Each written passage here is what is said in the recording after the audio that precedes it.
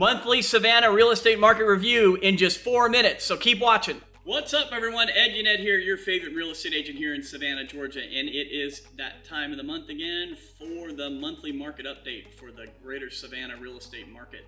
And let's jump right into it. The first thing we're going to talk about is prices. Prices over the last couple of months have stayed relatively flat. They went from about 296,500 to 294,500, which, you know, month over month for a couple of months, they've been relatively stable.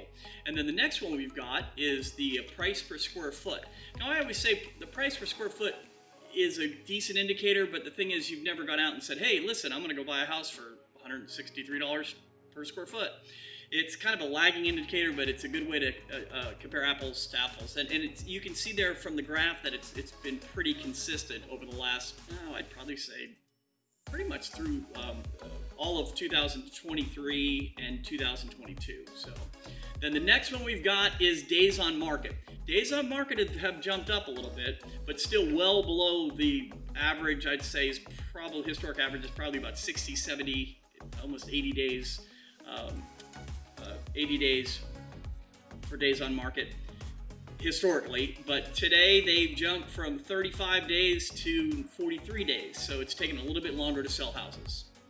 All right, then the next one we've got is homes for sale. Homes for sale have been pretty steady over the last, I'd say, 12 months. They've been around 1,900, 1,800 to 2,200. Right now there are 2,258 homes for sale in the greater Savannah area real estate market. Then the next thing is your month supply. Month supply has also been pretty stable for the last probably 6 months at 2.4 months supply. That means that if there were no more homes listed on the market, that it would take approximately 2.4 months to sell everything that we have in inventory. So still very low, very, very low. New listings. New listings have jumped up a little bit as we get more into the springtime. Seasonally, you're going to see the number of people wanting to sell their houses are going to jump up. Then the next one is closed transaction. Closed transactions are down to 580, which is really low. Okay, this is the lowest you can see since 2017. I think it dipped down.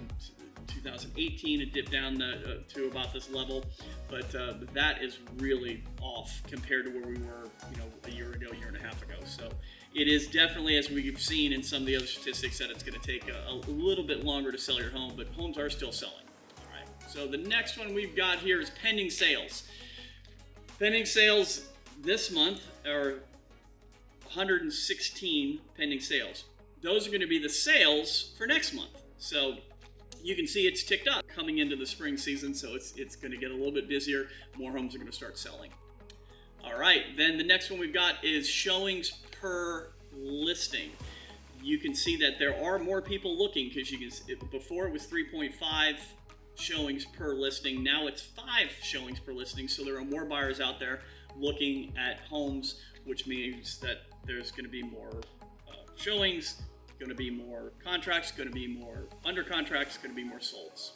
All right, then, that's it. That's the last slide. So anyway, hope you enjoyed this. If you have any questions about the real estate market, please let me know. I could make this video an hour long because there's so much information that is compacted into all these numbers. But anyway, if you have any questions about real estate, please let me know. Love doing these videos, but I love even more is helping you sell your house or helping you buy a house. So give me a holler at 912-844-9000 if you have any questions, or reach out to me on any of the social media sites. Thanks again for watching.